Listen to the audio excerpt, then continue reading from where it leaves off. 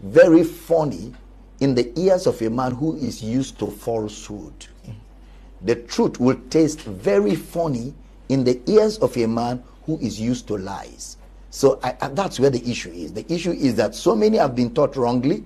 So many have been taught what they think is the truth, but it's actually men's innovations, men's thoughts read into the scriptures. So now when we look at the scriptures itself, it looks like what we're saying is controversial. That's where the issue is. Now, you preach that once saved, we are saved forever?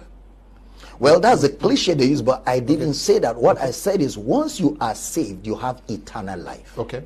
You have everlasting life. Because that's what the Bible says. For God so loved the world that he gave his only begotten Son, that whosoever believes in him shall not perish, but have everlasting life. Yeah. So they use the cliche of once saved, forever saved to explain what I just explained from the scriptures. Yes, but let us stay with what they are saying. How does salvation operate? Do we get saved and then we get unsaved and then we are saved again? Well, the Bible tells us in the book of John chapter 10 verse 28 and 29, I give you eternal life, and you shall never perish, and none shall be able to pluck you out of my hands. My Father that gave you to me is greater than all, and no one shall be able to pluck you out of my Father's hands. Jesus said, all that the Father is giving to me, none is lost, except the son of perdition, which was Judas Iscariot, because Judas Iscariot never got saved. He never believed the Bible.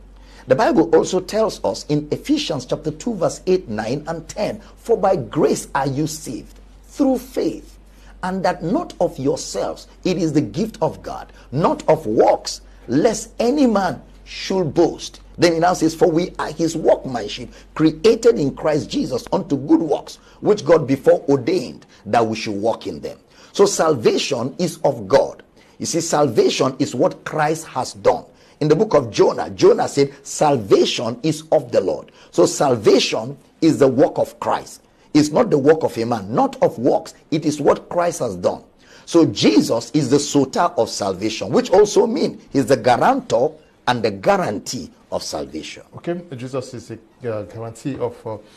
now, you also are said to have said that until we fix the misinterpretation of God, we are not sure of the next generation. Yes. You are very concerned about the interpretation we make of God, which is very faulty. The grounds on which we are working on, according to you, is very faulty. And once it is not fixed, the generation of tomorrow is not guaranteed, especially the church. Yes.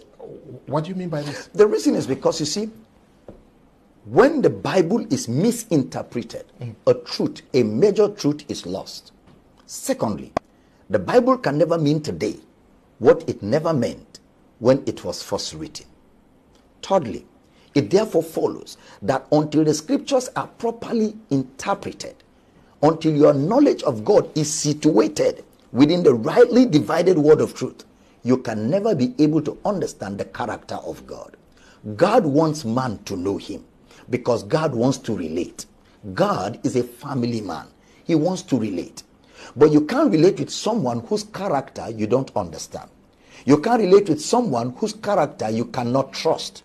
You can't relate with someone whose personality you don't know. In years passed by, in the church world, there's been a lot of misrepresentation of God's character. So sometimes you don't even know. Is God love or does God kill? Does God give life or does God take away life? Is God good or is God bad? Is God a loving father or is God just an area father? Do you need to bribe God before God blesses you? Because in so many churches, they tell you if you don't give to God, you cannot get. So God looks like a celebrated contractor who requires mobilization to do something for you. So it's like the relationship men have with God is a transactional relationship. So because of all of this lack of sound interpretation of God's character, many people, I can tell you, don't go to churches. Many have stayed away from church because they can't even relate to this God. Many young people are going into atheism. Because they can't relate with a God who says a God of love, and yet he allows disease, sickness, he allows things to parade the society. And the reason all of these narratives are passed across is because there's not been a clear interpretation of the Holy Writ called the Holy Bible. Okay. Because you can never know God's character outside of the revelation of himself. In fact, the truth is, you can't find God. You cannot find God. Any attempt to find God will land you in trouble, because God cannot be found. God can only reveal himself to you, because you can't find him. So, since man cannot find God, God became a man in the person of Jesus. He became a man to walk amongst men so that men can know God in the person of Christ. So until you accept that Jesus is God Almighty, then you can never know God, because whatever you see Jesus do is what God does. Whatever Jesus does not do, God never does. In the book of John, he says, the disciples said to Jesus, show us the Father, and it sufficeth us. Jesus said, Philip, have I been this long time with you, and yet you don't know the Father? Okay. He that has seen me has seen the Father. So Jesus is the Father revealed. Jesus is the Father manifest. Jesus said, what I see my Father do, I do. Meaning Jesus reveals to us what God's capacity, God's ability, and what God is capable of doing, and what God does not do. So Jesus is the exact revelation of the character, the attitude, and the person of God Almighty. Now, until that is explained and well taught and emphasized, the next generation has no reason to be attracted to a God that is almost bipolar. He's one time happy, one time he's sad, one time he wakes up angry and destroys with thunder, brimstone, and earthquakes. Another time he says, I'm a savior, I died for you. They can't relate with that kind of Dr. Abel, all of what you are saying, inferences are taken from the Bible, that God did this in the Old Testament. God was happy with the Israelites, and then at once he gets angry. All of these things are in the Bible, and illustrations are taken from the Bible for anything that is being preached to the people. In fact, let me be clear with you, Mr. Leonard. Yeah. All divergent religions in the world came from the Bible. Okay. And the reason is because it depends on what you're looking for. Native doctors use the Bible. Islam got their Quran from the Bible, the 5 books of Moses. All religions. The issue is, what are they looking for? So when Jesus showed up, this is what Jesus said in John 5:39. You search the scriptures, for in them you think you have eternal life. He said, but they are they which testify of me. In Luke chapter 25, verse 24, verse 25, when Jesus rose from the dead, on the way to Emmaus, he met 2 disciples of his, arguably Cleopas and his wife. They were discussing about the event of the past 3 days. And they were discussing about the fact that they thought Jesus was coming to restore political power, restore political relevance. And they said, and to make matters worse, today is the 3rd day. Some women went to the tomb and they said they didn't find the body. Then Jesus turned to them and he said to them, O fools, in verse 25, slow of heart to believe all that the prophets, Old Testament prophets, major and minor prophets, have spoken. Then he went further. Ought not Christ to have suffered these things and to enter into his glory? Verse 27.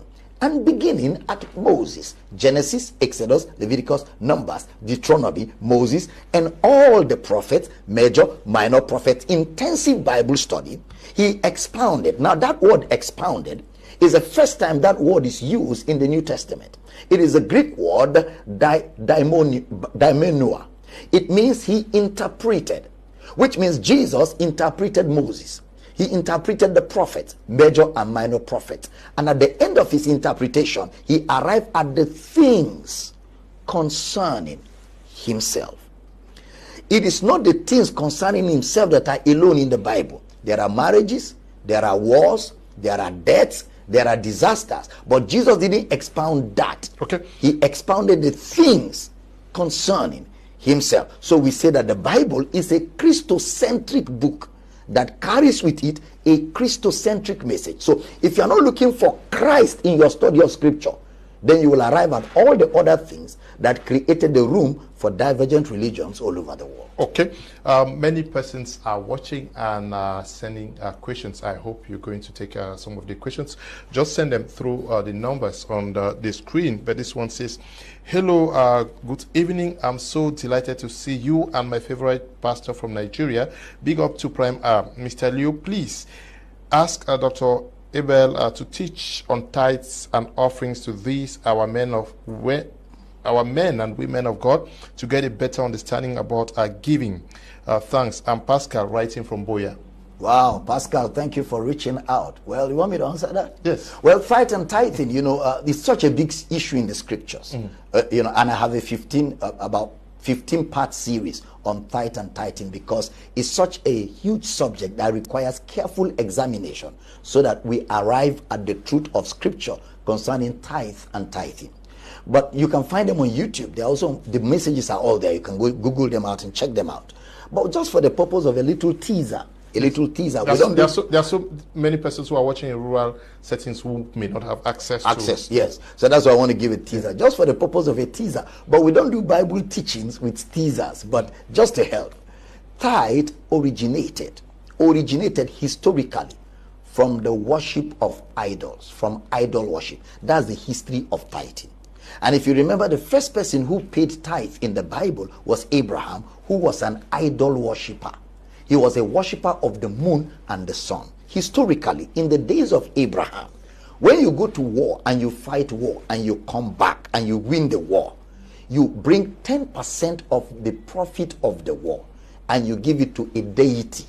You pay it to an idol, a deity, for helping you to win the war. Now, Abraham meets God, gets saved in chapter 12 of Genesis. Get thee out of your father's house to a land I will show you, and I will bless you.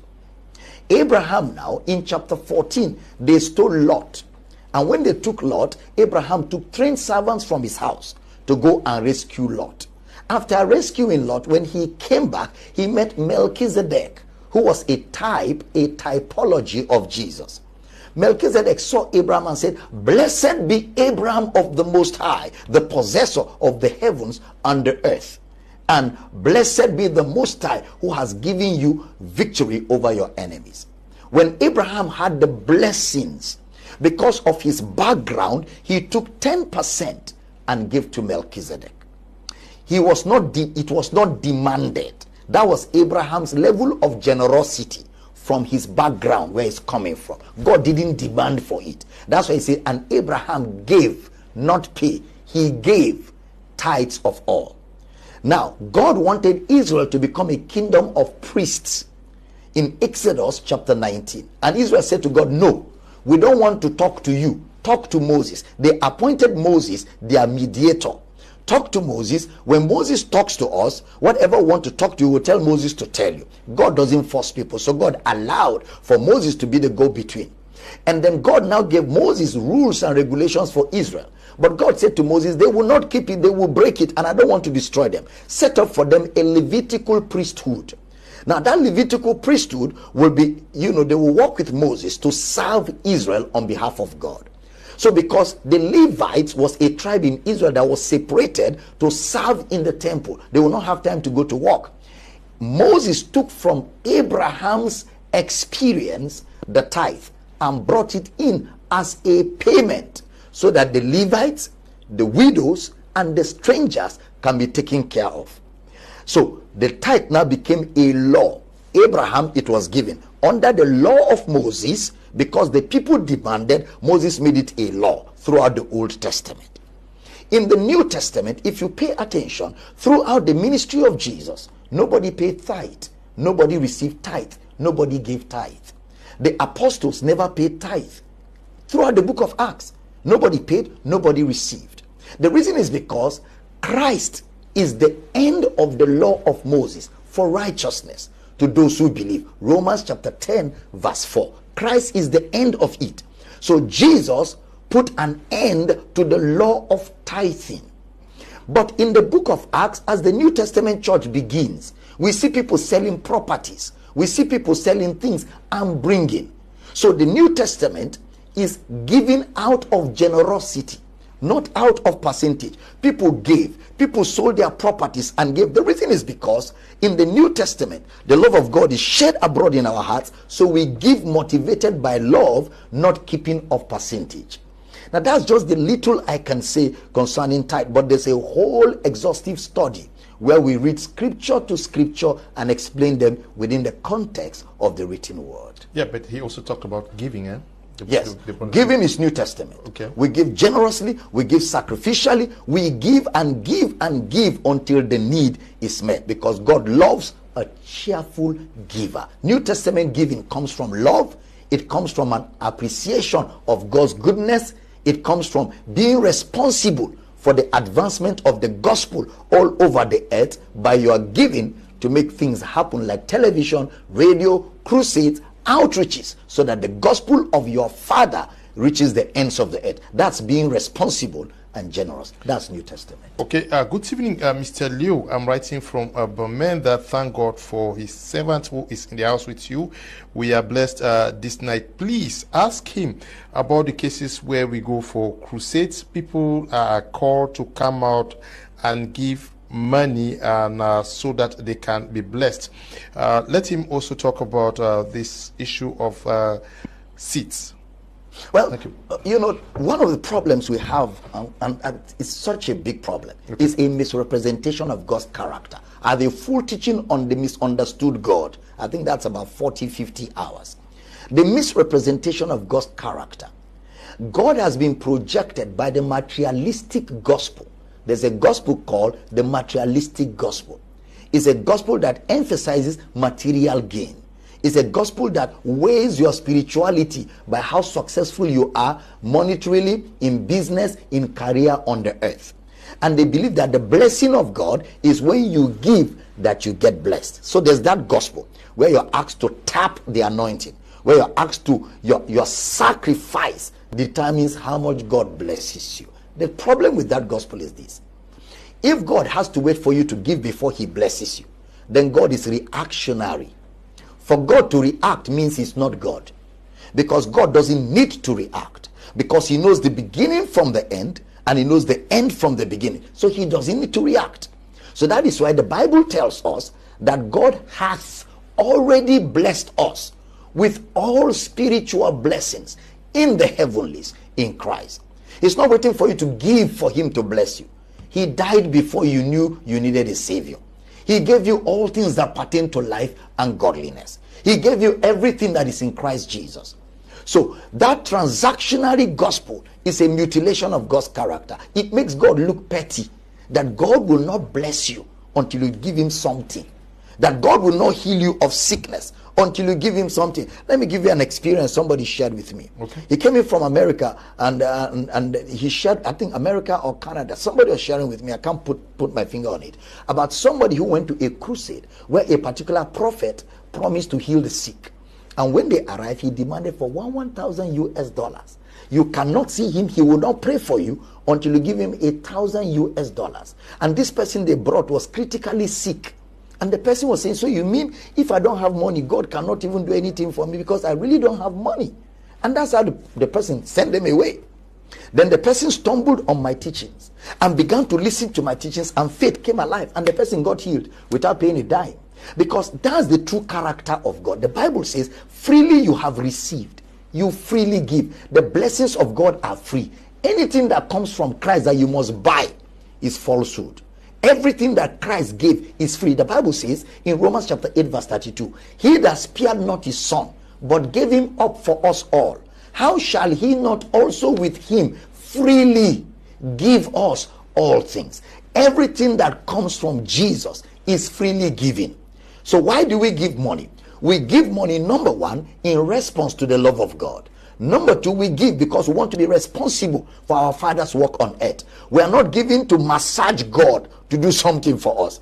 That transactionary gospel is very dubious. I mean, imagine your earthly father, your own biological father, that for your father to give you orders, you have to give him small money. For your father to talk to you, you have to give him small money. What kind of wicked father is that? And Jesus said, if you that are evil know how to give good gifts to your children, how much more your Father?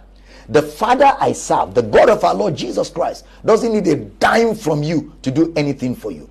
He blesses you. He makes his sun to shine on the good and on the bad. He makes his rain to fall on the good and on the evil. That's the God of our Lord Jesus Christ. And everything he gives is freely given. Everything he gives is free. We'll quote you. You say, I was a champion. when it comes to prosperity preaching. Those of you who can still remember can testify to that. I was swimming on materialism preaching, and it worked well for me. I wrote so many books on how to become rich. Such books are misleading. So if you still have any of those books, I advise you burn it because they don't take you to Christ. You said this? Yes. Yes, I said it to our church. Yes. What happened? The truth is, I got tired. I was preaching this materialism. I was all over the place. People know me in Cameroon back then. I mean, I'm talking about many years ago. I was all over the world. I mean, I preached for the best pulpits. Best. I preached for people like Benny Hinn. I mean, all over the world. I was everywhere. And I could raise this money. But I got to a point where I was empty. I was frustrated. And I felt lost as a preacher of the gospel. So I went to God in prayer, and I thought maybe my ministry has finished. Maybe it was time for me to die. So I went to God in prayer, and I said, God, I don't understand this emptiness. I'm no more happy. I'm no more excited. I have lost total sense of purpose. I'm no more fulfilled. I'm no more excited. So I left my church, and I started praying. I went to America to spend some time with my children who are in school, and I decided to use 1 month to fast and pray and just seek God. After praying, nothing came. I went to the bookshop to buy books, as my culture usually is. I like reading. And then I saw Andrew Womack. I used to see him on TV. He looks to me like a very uninteresting preacher, like a boring person. But I see people listen to him all over the world. So I felt like he must be saying something. Let me find out what he's saying. But I can't watch him on TV. Let me buy his books. So I bought all his books. But I didn't read. I came back to Nigeria still feeling empty and void. So I told my wife, let's go on another retreat. I didn't go to my church. I traveled again. Now when we traveled throughout the period of prayer, I didn't read the books. On our way back, as I got in the aircraft, I took Andrew Womack's book, one of his books. The first 8 pages settled my life. I now knew what was missing in my life. I went home and I took out time to now study. And I began to study the scriptures. And then I discovered, okay, the materialistic gospel is actually not the gospel. Okay. The gospel of Christ has nothing to do with materialism. That's why in the book of Galatians, chapter 1, Brother Paul will write to the church in Galatia and call them foolish Galatians. Why did he call them foolish?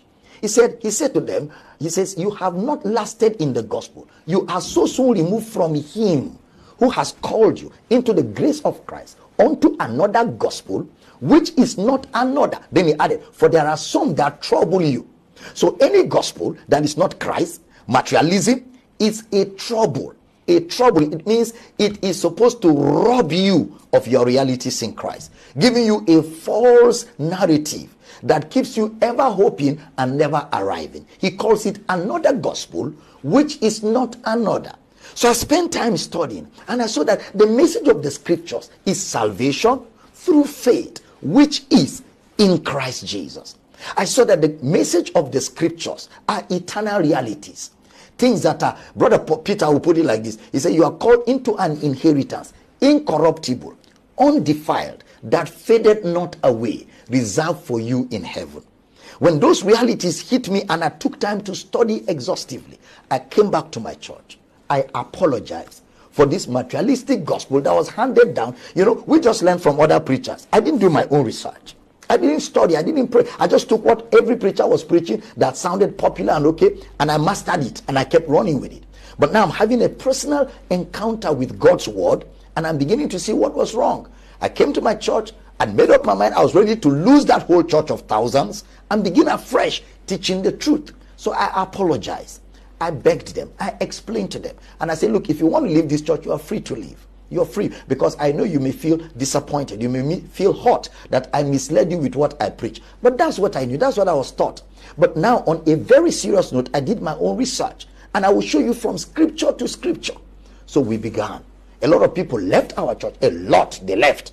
Because those people came for miracles. They came for things. They didn't come for Christ. I began to teach Christ. I began to teach Christ. The people that were with me understood. And gradually more people began to come. And today our ministry is bigger than what it has ever been, because people are seeking for Jesus. The Bible says all men seek thee. The Bible says Jesus, the desire of all nations. So today we have people coming in and they are learning Christ. Their hope is restored. Let me be honest with you. Many people in our church are people that stayed away from church 20 years, 15 years. They had no reason to go to church. They were fed up. Now they have seen a ray of hope, a ray of light all over the world. They are now coming back to study Christ, to know Christ and grow in the knowledge of Christ. When you say prosperity gospel, if I may term it that way, is misleading. Who is misleading people, and to where?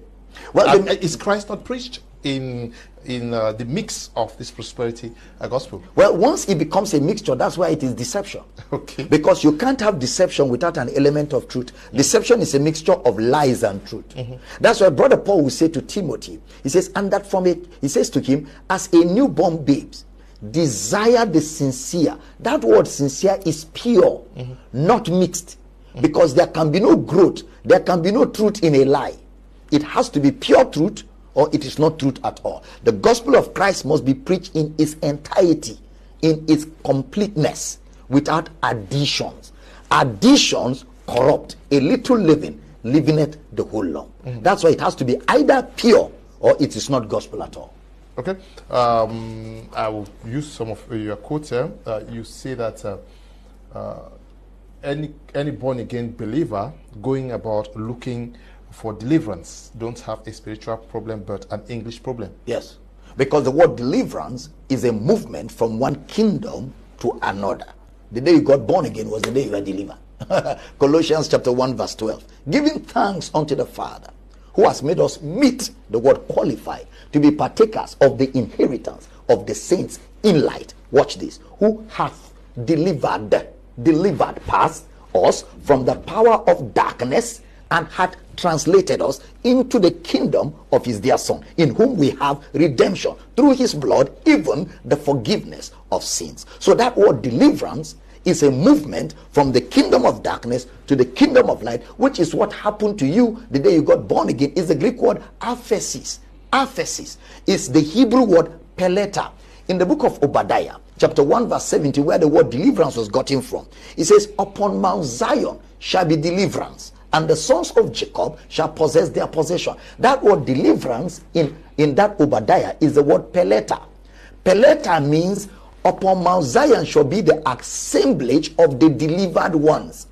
Deliverance doesn't happen in Zion. Deliverance happens outside Zion. But once you are delivered by salvation, the delivered ones are gathered in Zion.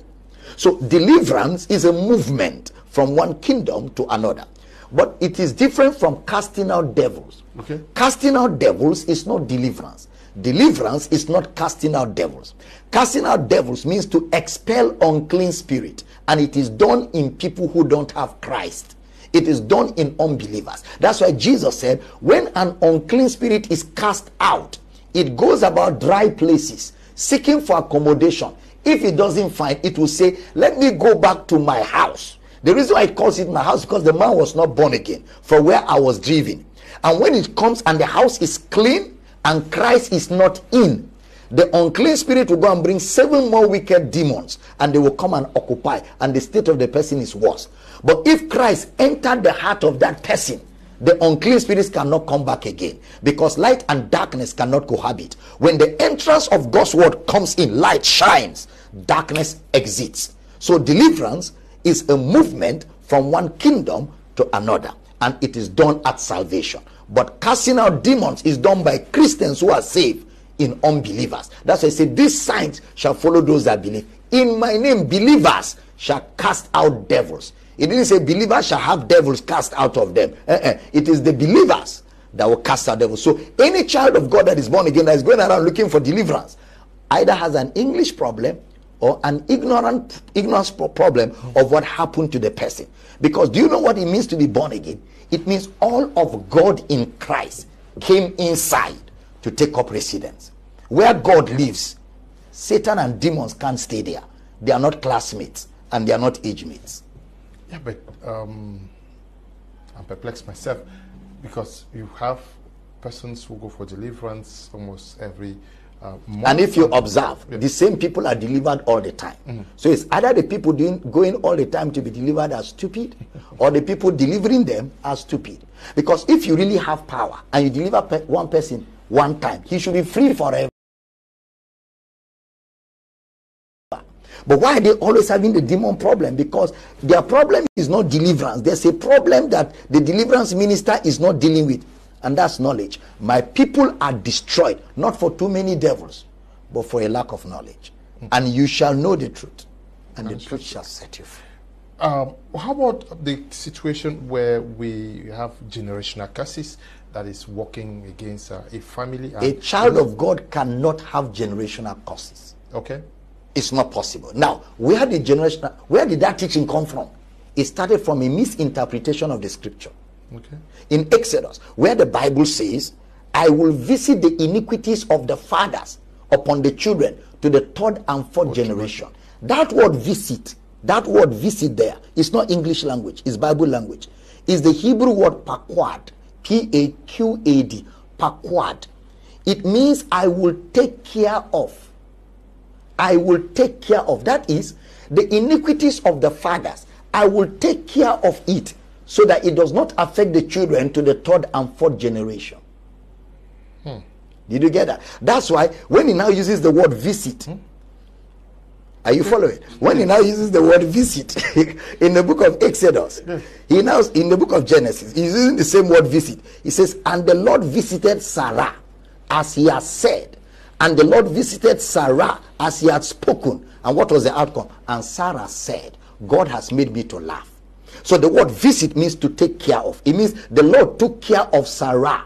So the word visit is that the Lord will take care of. And if you observe, that generation that we are told that they will visit to the third and fourth generation, that immediate generation were the people in the wilderness. Their children didn't die. That means the idol worship of the parents didn't affect the children because God took care of.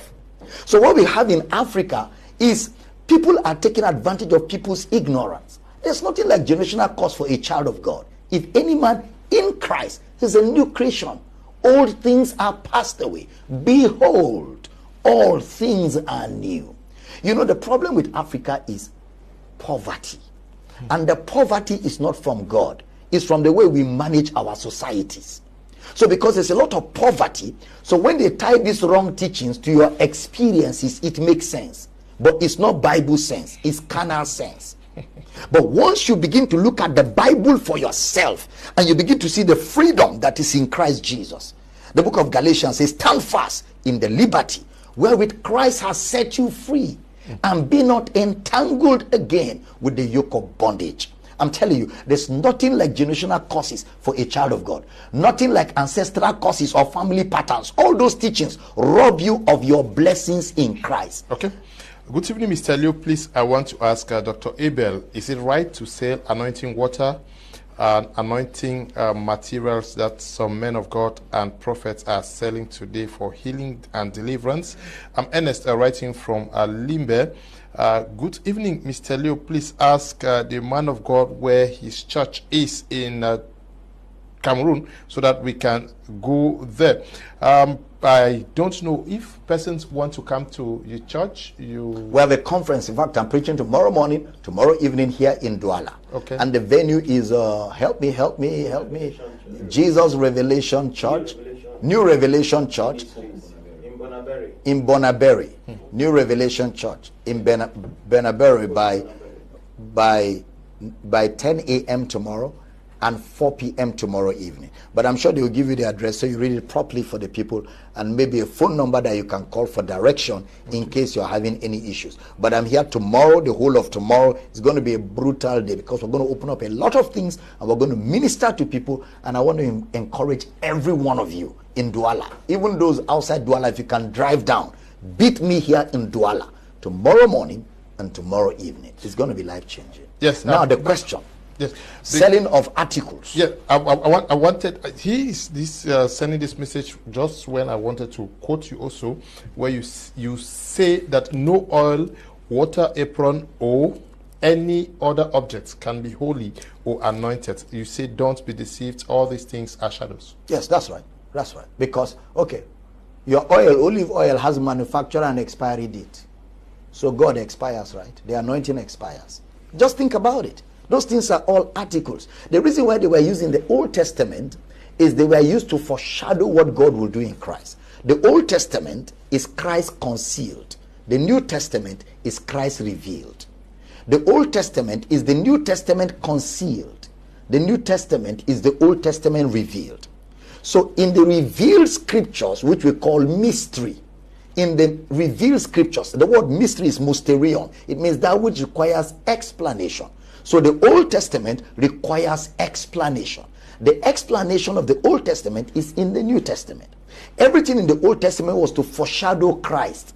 So since they didn't have the Holy Spirit, they used olive oil symbolically to point to the Holy Spirit. They didn't have Christ, so they used bread as manna. They used water from the rock symbolically to exemplify Christ. When Jesus showed up, he first of all started retiring all the shadows. In John chapter 6, he said to them, I am that living bread that came down from heaven. He said, and when your father ate, they ate and they died. But this is that true bread, that a man may eat and not live. Then he said, eat my flesh, drink my blood. When you eat my flesh and drink my blood, you have life. He's changing the narratives. Stay away from manna, look for me. Stay away from water from the rock, look for me. He said to the woman at the well, he said, the water you drink, you will thirst all the time. But anyone that will drink the water that I shall give, it shall be in him a well springing up to everlasting life. He's talking about eternal life. In the New Testament, there are no shadows. You don't need oil. You don't need water. You don't need mantle. You don't need all that thing. It's all shadows. They have no spiritual relevance. Christ in you is greater than oil, is greater than bottle, is greater than handkerchief, is greater than, because when you apply the oil, if something clean it, it's gone. In the book of Colossians chapter 2, it says it perishes with the using. But the anointing stays now. The Holy Ghost in you stays forever. You don't need this oil. In the book of 1 John chapter 2 verse 20, he said you have an unction from the Holy One and you know all things. Verse 27, he now explains, but the anointing you have received of him abideth in you. You have no need for any man to be rubbing you oil. It has no relevance. They are wasting your money, wasting your time, and just rubbishing you. The Holy Ghost in the believer is the totality of God's eternal anointing, resident in a believer. And you don't need any physical symbol applied on you. You know, this is what it is. All those things are like signboards pointing to Christ. All of them pointing to Christ. So if you have signposts that are pointing to a destination, when you arrive the destination, do you leave the destination and come and hug the signpost? No. So if oil, water are all pointing to Christ, when you meet Christ, you don't leave Christ and be carrying oil and water around like a native doctor. You stay with Christ. Christ is more than enough. He's more than enough. He's more than enough.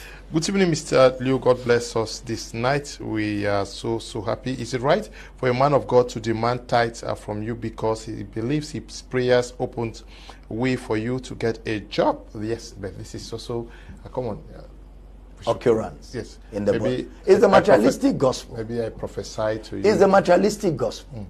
There was a man in the Bible called Simon Magus in the book of Acts. He saw Peter operating the gifts of the Spirit. He went and carried a bag of money. He started this nonsense. This tap blessing. This give to me, my anointing opened up for you. Who did you die? Did you die on the cross? You didn't die on the cross. Whether you prayed for the person or not, if the person knew enough to pray, it will happen. Jesus said, he that asketh, receiveth. He that seeketh, findeth. He that knocketh, the door shall be opened. You know, in the kingdom of God, nobody is superior, nobody inferior. We're all children of God. We have the same Spirit of God. Now, so Simon Magus brought a bag of money. You know what Peter told him? Your money perish with you because you cannot buy the gift of God. Okay. And I think there are some bold men of God that need to start rebuking some people like that. Go and perish with your money. You cannot buy the gift of God. The gift of God is freely given. If you were to buy, you can't afford it. So stay satisfied with what Christ has done. But if a man of God pray for you, ministers to you, and you are blessed, and out of your heart you really feel like saying thank you, there's nothing wrong with that. But not a man of God demanding as if you're going to pay school fees. That one is totally wrong. Freely you have received, freely you give. I know preachers won't like this, but it changes nothing. The truth remains the truth forever and ever. Good evening, Mr. Liu. I want to thank you for inviting Dr. Abel this sweet evangelical program today. We pray the Almighty to bless him endlessly.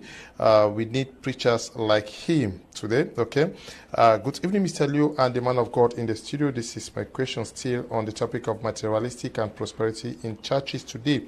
When some preachers pray for miracle money, how does that operate that Christians in their own can't pray for? Ngekak is writing from Nguti, that is in Nguti subdivision, somewhere after Kumba. Good evening, Mr. Liu. I want to thank you for inviting Dr. Abel. We are blessed. Tabi is writing from Bonaberi out here in Douala. This one says, James 5:14, is anyone sick among you, let him call for the elders of the church and let them pray over him, anointing him with oil in the name of the Lord. Is this one okay? Ask the man of God. Asimo is writing from Tico, watching you vividly. Good evening, Mr. Liu. What an excellent teaching this evening. Is it possible this man of God's teachings online? I am Mr. Same in Tombel. Tombel is okay. It is true that most of them are in rural areas. But if you get to YouTube, if you have the opportunity, go to YouTube, just type Abel, Damina teaching. You get thousands of them. So they are there on YouTube. You can follow them. But this particular program, it is going to be on my Media Prime Facebook page and YouTube page. So I'm Itame, writing from Mile 4, Bonadi Kombo in Limbe. Please, I wish to ask why is it that most men of God will bring out stickers to put maybe in houses, office, and cars, but the same men of God have but bodyguards again? Please, how can we get the man of God's contact for personal counseling? Dr. Abel, so many persons are going to want your number. I don't know. I should share. We have a number. We have a number. We'll give you, like, they're on that card. Okay.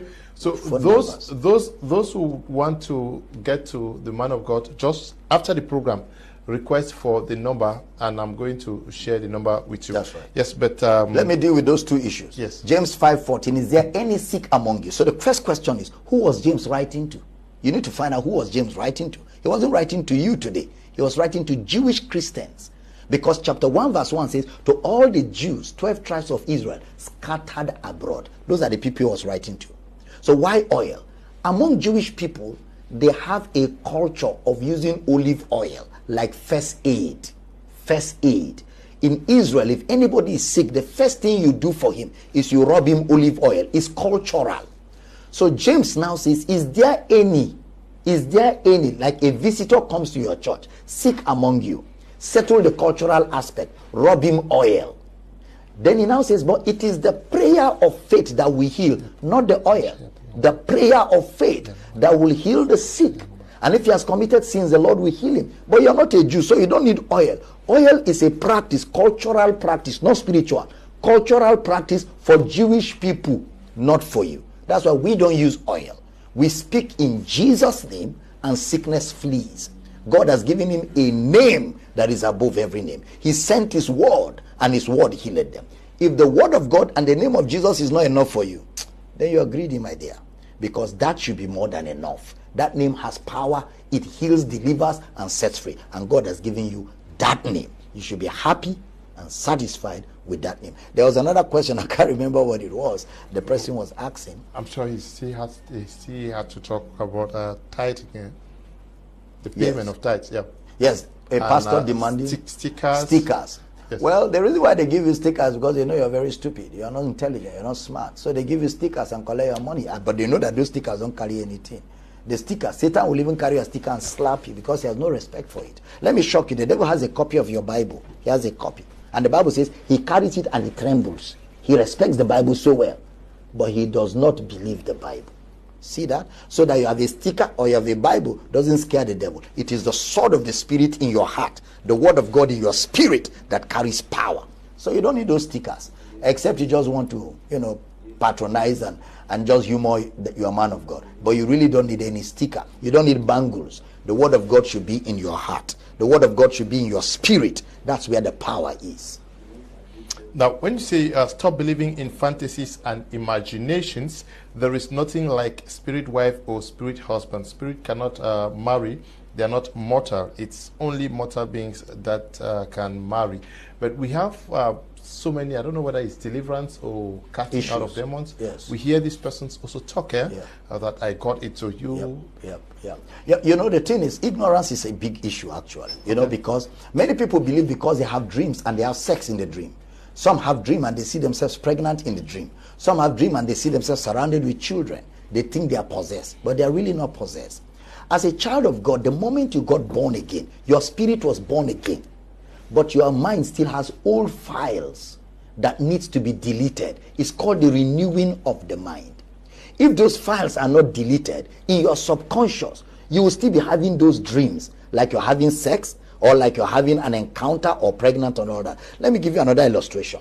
A little boy played football in the afternoon, and after playing a lot of football in the afternoon, he now lies down to sleep at night. Then he jumps up. Give me the ball. Give me the ball. Give me the ball. And the father or the mother runs after him. Junior, come back, come back. They grab him and put on the bed. He sleeps.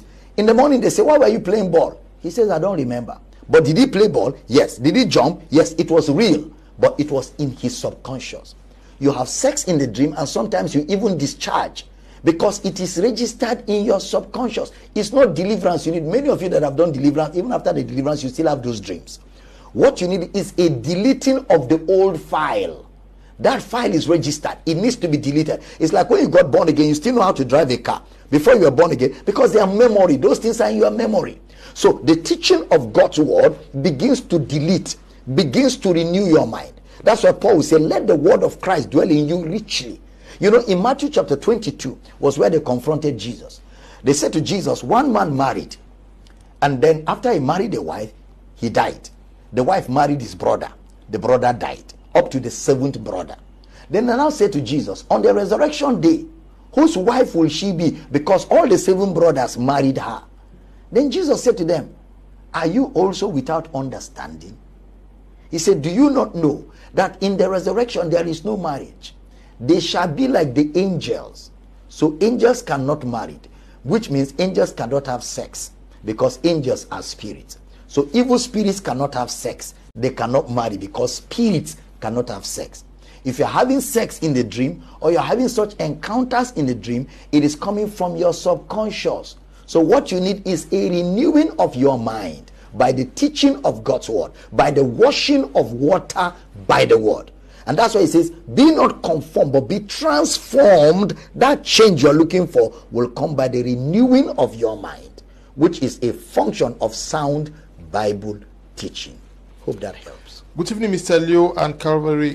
Greetings to the man of God. Well, I just want to ask or to know if it is true or possible that some people don't have the Holy Spirit in them. Actually, I want to know about the Holy Spirit and how it operates in human beings. Secondly, I also want to know if speaking in tongues means you have the Holy Spirit.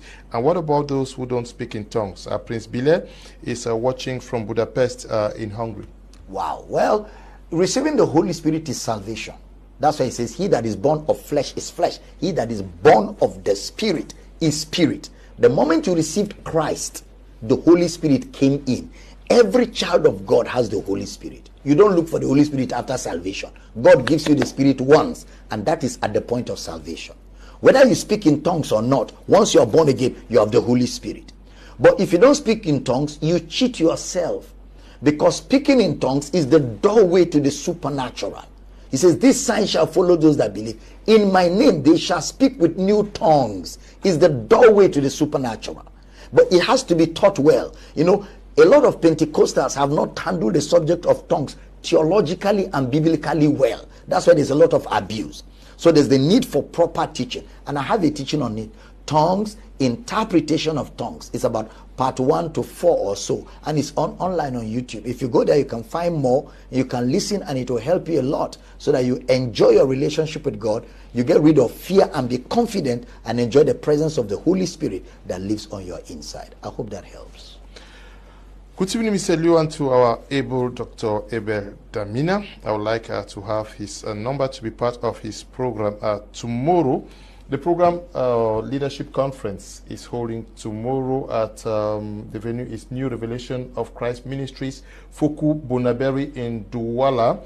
I don't know, 10 a.m. 10 a.m. 10 4 a.m. p.m. 4 p.m. So yes. If you are in Douala, please take the rendezvous. Those of you requesting for the numbers, can you just write to me after the program? I'll share the number with you, and you can get to me, or I'll get you connected to the organizers of the program, so that you can fellowship and also get live what Dr. Abel is sharing with us this evening. But you also see that God does not choose a wife or a husband for anybody. You find your spouse, but you have to do that wisely. So many men of God are getting divorced today. Or is it also because they were not led by the Spirit? No, not because they were not led by the Spirit. Some of them were ignorant of what marriage is. And that's why they teach it like that. There's nothing like one rib. You don't have one rib. Because if it's only one rib, the day one man mistakenly picks another person's rib, everybody will pick the wrong rib. So there's nothing like that. There's nothing like one will of God for you. That's why when people die, you still remarry somebody else. So what about marriage? Bible says, he that finds a wife finds a good. So man must find.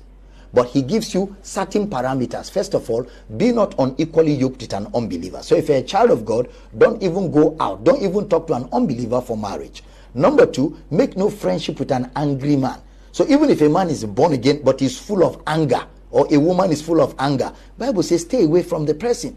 Bible says, make no friendship with a drunkard. If somebody likes drinking alcohol too much, don't make the person your friend. Talk more of marrying the person. There are such indices in the Bible. I have a teaching on that whole thing. It's called Wisdom for Living. Wisdom for Living is online there.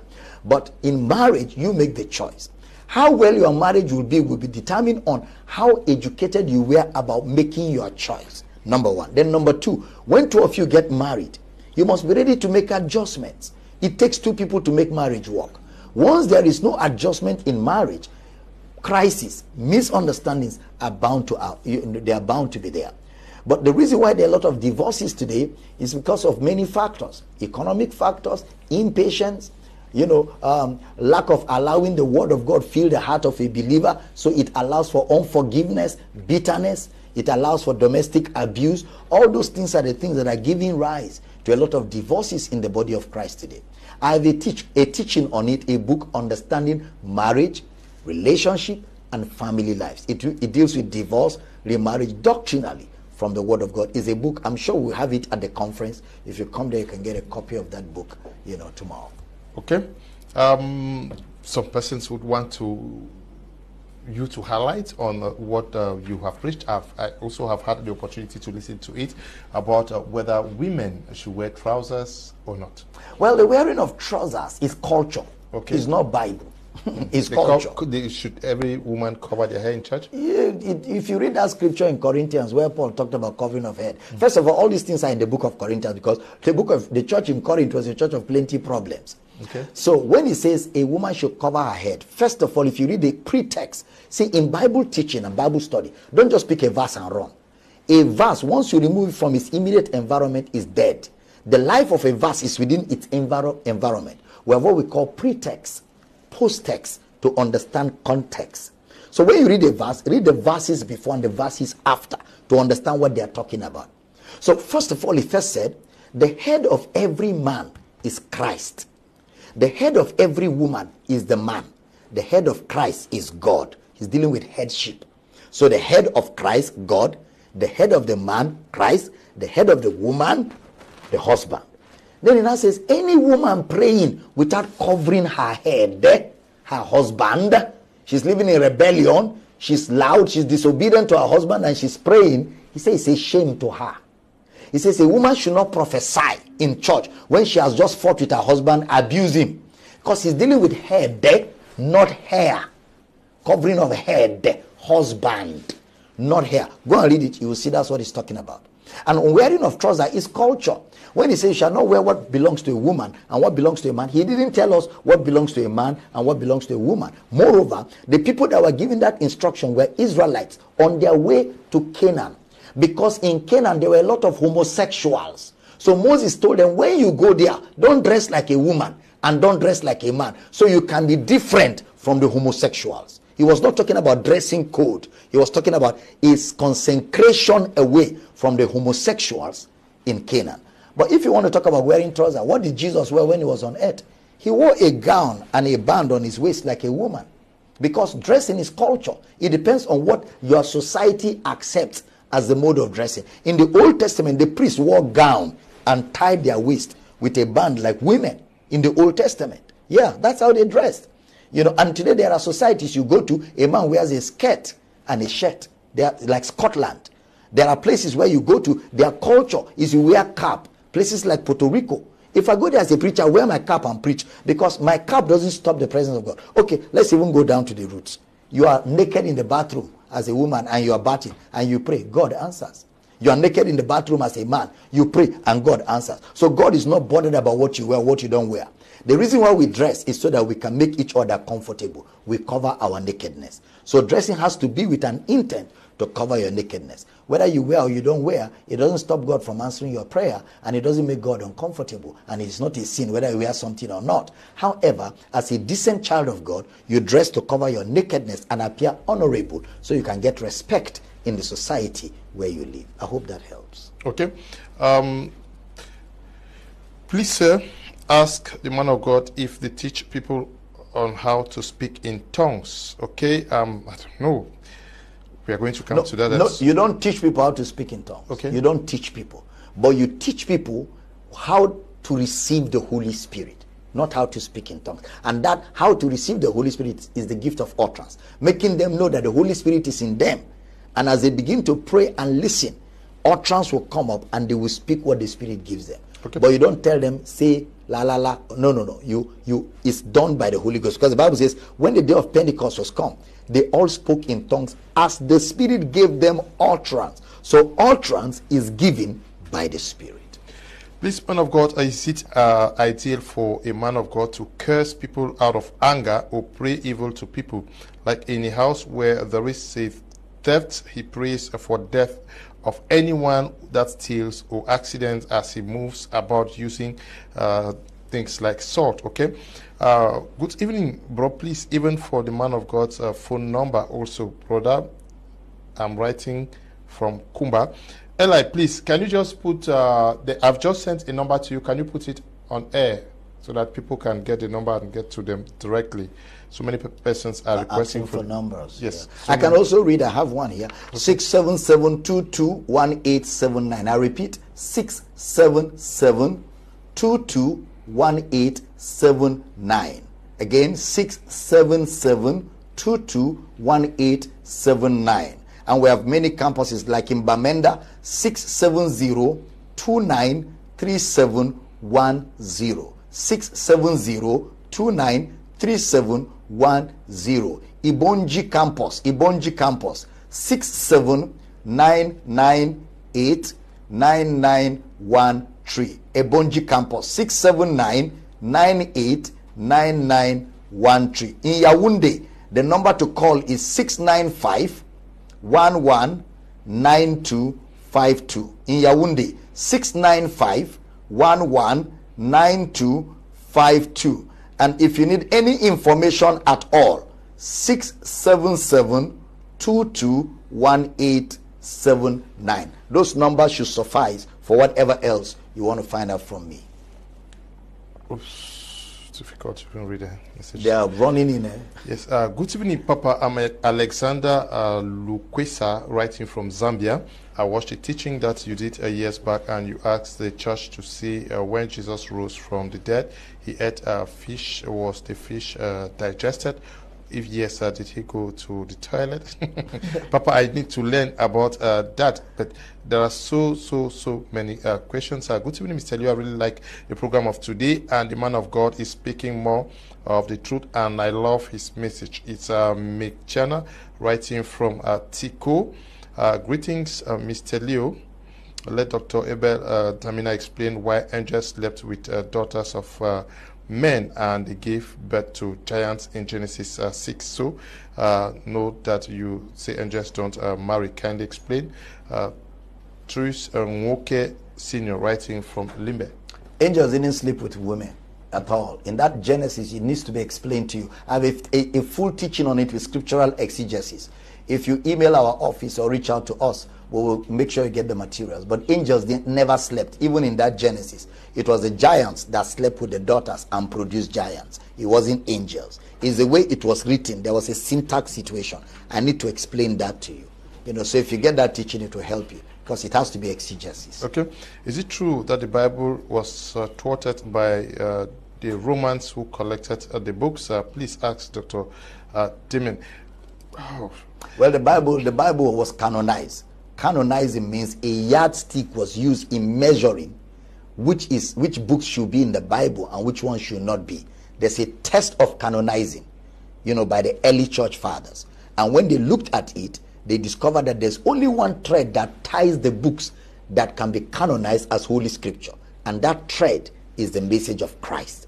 And in all the 66 books, the central message of each book is Christ. So across the thread of the Holy Wreath is one message. That message ties the Bible together. That's what makes it infallible.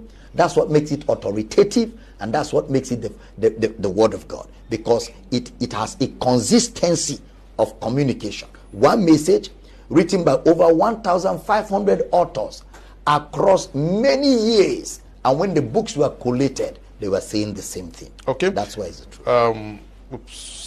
Good evening, Mr. Liu. Please, can Dr. Damina explain to us what the Bible says about women preaching in church? The Bible says, as in all the churches of the saints, let the women remain quiet. Basil is writing from Lime. Well, that women keep quiet is in church in Corinth, because the women in Corinth historically were lousy women. Where the preacher is preaching, they start making noise. So Paul says, in these particular churches in Corinth, shut up.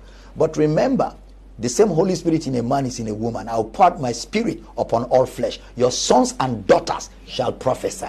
The first people that preached the gospel after resurrection were women. So women were the apostles to the apostles of Christ. It was women that preached to them Peter that Jesus has risen. That already tells you God's mind about women preaching. And I believe in these last days, women are going to preach Christ like never before. It's going to be heavy, because the move of God in these last days is going to be no male, no female. You are all one in Christ Jesus. Let's talk a little bit more about prophecies. Prophecies. Yes. The reigning churches today is those churches that are led by prophets. Almost everybody wants to know how their tomorrow and yes, next year is going to look like, and almost everybody is patronizing it. Is this a fulfillment of Scripture? It's actually a dangerous trend, very dangerous, because the prophecy of a prophet cannot replace the infallibility of God's word. So any church where prophecy of the prophet is celebrated more than the word of God is a red flag. Run away for your life. Because what is authentic is the teaching of the word of God. Prophecy is not supposed to be every day, and it's not supposed to be all the time, because it cannot replace the teaching of the word. That's why Peter will say, we have a more sure word of prophecy. 2 Peter 1:19, 20, 21, 22. We have a more sure word. And he says, you do well that you take heed to that word as a light that shines and the day star arises in your hearts. So the true test of knowing whether this church is a good church for me to attend, number one, is that there is enough time to teach you the word of God. Not just teach you the word of God, but rightly divide it for you to understand who God is in the scriptures. Not prophecy, prophecy, prophecy. The problem is, because native doctors are no more in the bush, and people like patronizing native doctors. So a lot of people who are native doctors have rebranded. So you go to them for candle, you go to them for oil, because that's what native doctors do. You go to them to be collecting prayer. But a church is not supposed to be a prayer collection place. It's supposed to be a place of teaching you to pray, not to collect prayer. You too should know how to pray. God wants all of us to grow and mature and reach the world with the gospel, not to become victims that go around collecting prayer, candles, pepper, granite, pawpaw, apple here and there, as if you're a collection house. You're supposed to be taught, equipped. He says he gave the gifts of the Spirit for the equipping of the saints, Ephesians 4:11 and 12, to do the work of ministry. That is what God's will is for his church. Doctor, we talked about tithing, but I want to quote you again. You see, a man that follows Christ cannot make tithing more important than the sacrifice of Jesus Christ. Yes. But and you say that okay, tithing was Old Testament. Yes. But many persons are hanging on the book of Malachi. Malachi chapter 3. Who was he writing to? He was writing to the priests that were collecting tithe, but they were not paying tithe. Malachi 3 is not even talking to the Israelites. He's talking to the priests in Israel, because they used to collect tithe and they are supposed to pay tithe of tithe. So those priests were not paying tithe of tithe. So Malachi said they are cursed because they are not paying tithe of tithe. But remember, under the law there are curses and blessings. But Christ has redeemed us from all that curse. So in the New Testament, no more curses, only blessings. And the blessings is because of what Christ has done. So we don't pay, we give. We support the work of God. We give for the cause of Christ. That's what we do in the New Testament. You mean that no curses. Our wealth and everything is not going to be devoured? The devourer is not coming because... In fact, many people around the world who follow my teaching said, when I stopped tithing, now I see plenty money. Now I have more money. Now I enjoy. That is a mindset. The reason why you stop tithing and things break down is because as a man thinketh, so is he. They have wired your mind to think like that. But when your mind is liberated and you begin to see the true character of God, and you begin to see the love of God, you begin to see the nature of God, your relationship with God now is no more transactionary. It's a father and a son. When you give, you're not giving to bribe God. You're not giving to manipulate God. You are giving because you're a responsible child who wants to support the work of his father on the earth. I hope that's clear. Yes, but you say that the mission of the gospel is to bring a man to a destination called salvation. Yep. The persons who are actually very worried that the goal of most Christians is not salvation, but to inherit this earth. Because of the materialistic gospel. The materialistic gospel actually measures that it is how much you have money that shows how much God is with you. That's fraudulent. Brother Paul says there are some people who preach that gain is godliness in 1 Timothy chapter 6, and he says from such people stay away. Then he now said it is not gain is godliness. It is godliness with contentment that is great gain. He said, for it is certain we brought nothing into the world, and it is certain we will take nothing out of the world. Therefore, having food and raiment, let us therewith be content.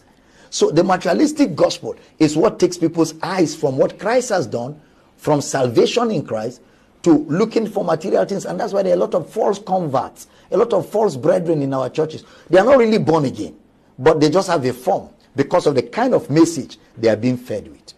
Okay? Because of the kind of message they are being fed with. Many persons actually would not understand where we are coming from, trying to understand the flow from Old to the New Testament. Because we have the tendency of always running back to the Old Testament to justify some of the actions that we are carrying out here. Is there not... a yardstick? No. Is there not some sort of ignorance or a yearning for a better understanding of the gospel of grace? Oh, there is a big yearning. And that is why I will recommend for you my teachings there on YouTube. The Old and the New Covenant in Christ. It's about 32 hours. The Old and the New, because you must first of all, that's where it all begins from. You must know what is Old Testament, what is New Testament, because there is Old Testament in New Testament, and there is New Testament in Old Testament. So you must be able to know what is New Testament, what is Old Testament. So when you take the Bible, or when a preacher is talking, you know whether this man is preaching Old Testament or New Testament. And remember, Jesus said, you cannot pour new wine into old wine skin. Otherwise, the skin will burst. You can't be practicing Old and New Testament.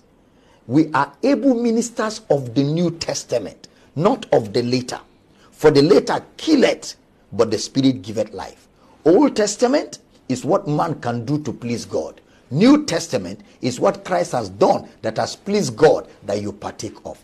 Those are the two dividing lines. There is life before the cross and life after the cross. Life after the cross is New Testament. Life before the cross is Old Testament. If the way people live before the cross is still the way you're living after the cross, then the cross is useless. The cross of Jesus changes everything. So that's why you must understand the difference. The way we live after the cross is not the way they lived before the cross, because the cross changed everything. I have a book like that, Life Before the Cross, Life After the Cross, and we have it at the conference. You can get a copy and begin to read and free yourself from being messed up by ignorance and religious dogmas. Please, man of God, can you throw some light on this issue on miracle money that every man of God wants to perform today? First of all, there's nothing like miracle money. It says calm. There's nothing like it. There's no verse of the scripture that says there's miracle money. It's not even in the Bible. There's nothing like it. So, Brother Paul said, he that does not work should not eat. If you don't work, you shouldn't eat. There's nothing like miracle money. I believe in miracles. That God can give you miracles. What kind of miracles? Healing of your body. Restoration of your body. God can give you favor with people.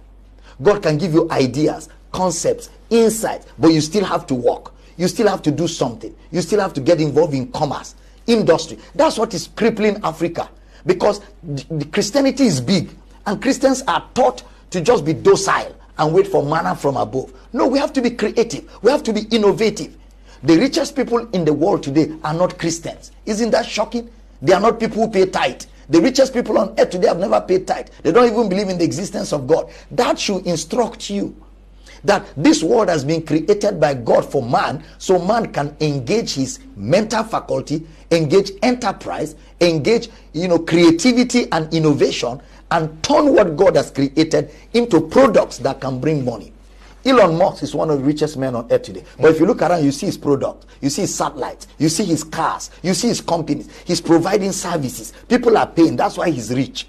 So a child of God ought to get involved in industry. I used to tell Christians, the books we read in school, our commerce books were not written from the Bible. Economics was not written from the Bible. Business administration, they are not materials from the Bible. Why? Because there are rules that govern making money in this world.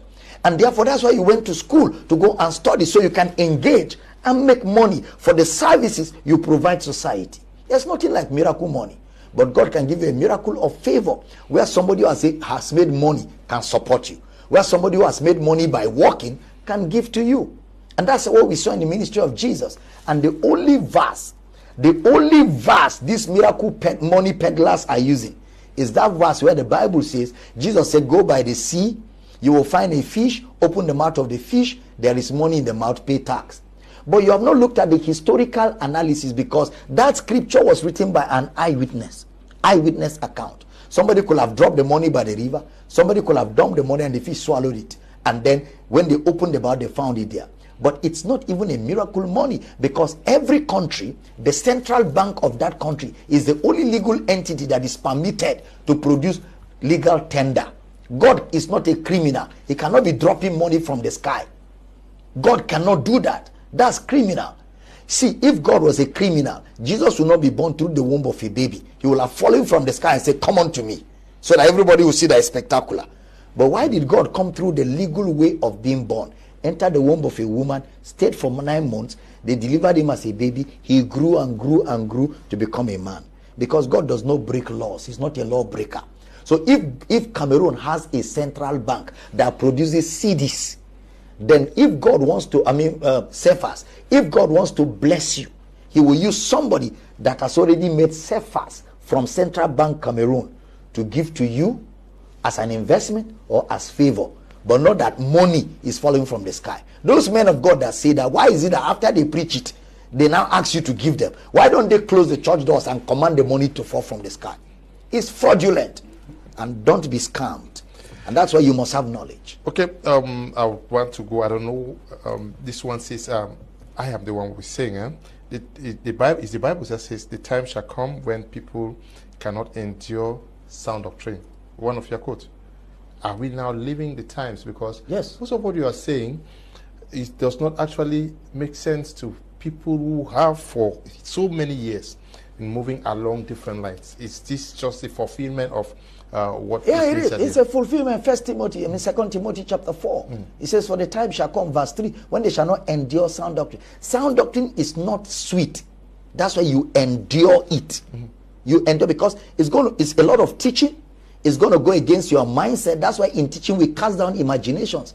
You have to unlearn so you can relearn. Because sometimes the things you learned before, they were not right. They were people's ideas, people's thoughts into the Bible. So you have to unlearn to relearn. You have to approach the word of God with the attitude of a baby, and then revelation knowledge will hit you, and you suddenly see what you didn't see before in the pages of the Holy Scriptures. It's very true. Dr. Abel, your church in Cameroon, you said you call them campuses. Campuses. Why do you call them campuses? We want to erase the church mentality. Okay. We want people to come to campuses with an idea of, I'm going to learn. Because a lot of teaching will be required to correct a lot of things in the body of Christ, so we can see a genuine move of God that will last. Okay.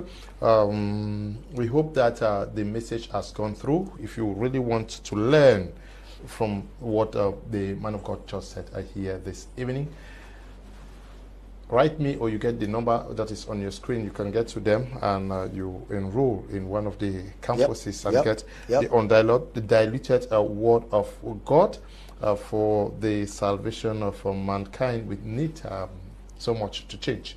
And but now we are talking about miracle money.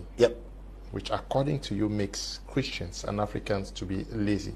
How about the way church activities are organized in Africa, where you have in a week, persons are expected to be in church for 3-4 days.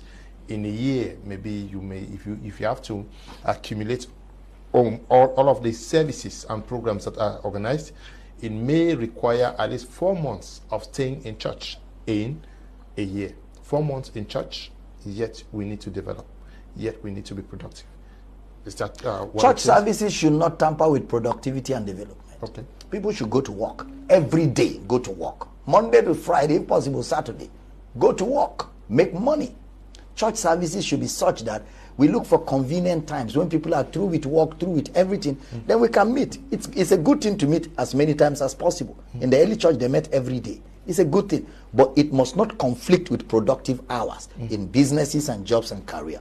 We can meet in the evenings. We can meet at night. 1 hour, 2 hours, study, pray together. It's a good thing, but it must not be at productive times when people ought to be in their works and offices, working hard to meet the needs of society and to cater for their families. Okay.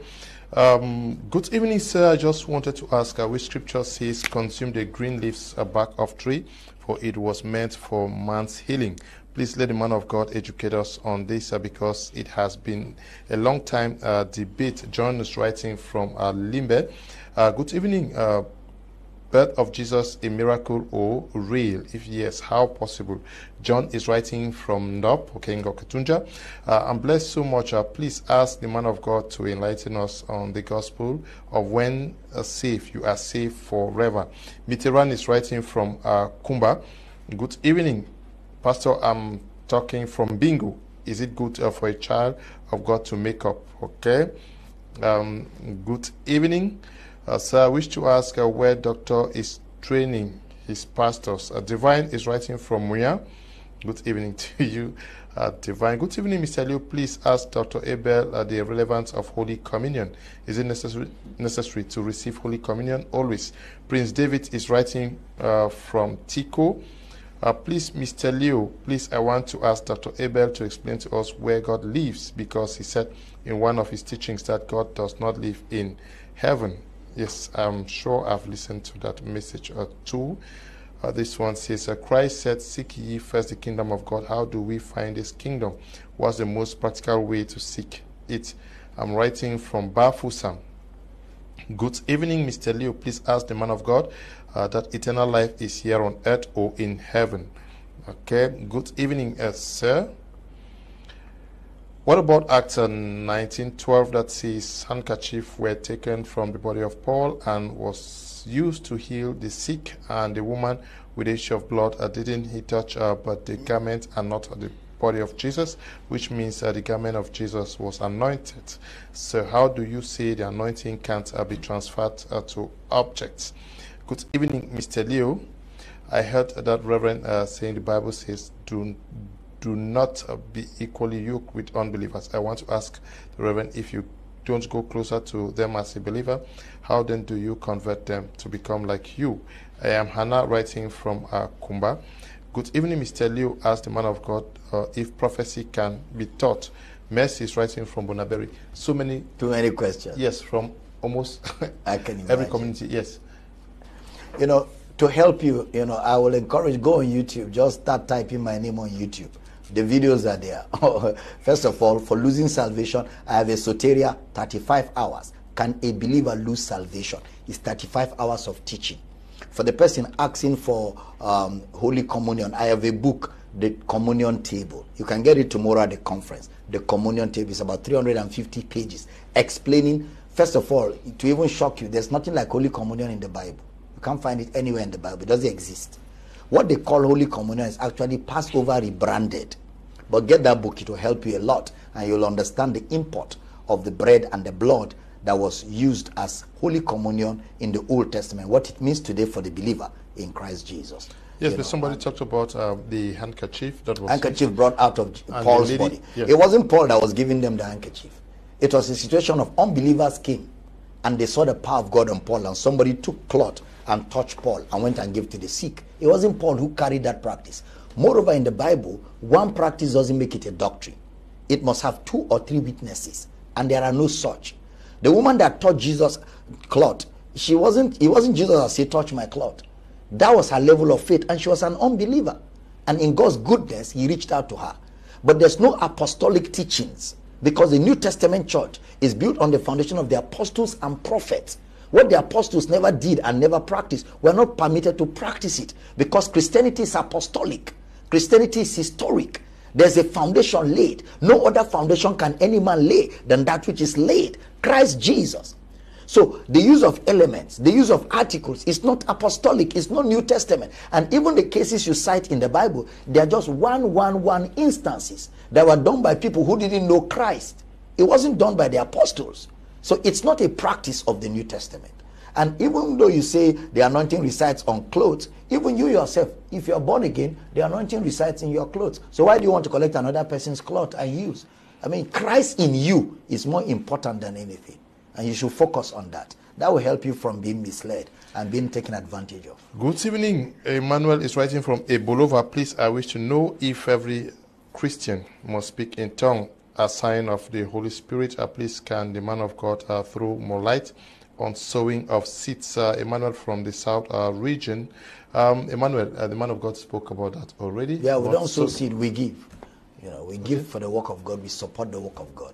Remove that seed sowing mentality, because once you start saying seed, it means you want to give and it will grow and come back as harvest. Man of God, almost all the time when crusades are organized here, people are called out.